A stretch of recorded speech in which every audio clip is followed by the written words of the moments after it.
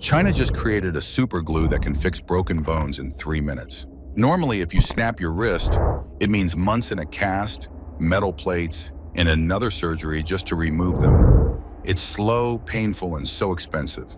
But researchers in China are testing something called Bone Zero Two, a bioadhesive that literally glues broken bones back together with just one injection. So how did they pull it off? Through biomimicry, copying nature's own engineering. They studied oysters, which cling to rocks underwater no matter how rough the waves get, then recreated that same chemistry inside the human body. In one early trial, a patient's fractured wrist stabilized in just 3 minutes. No metal plates, no screws.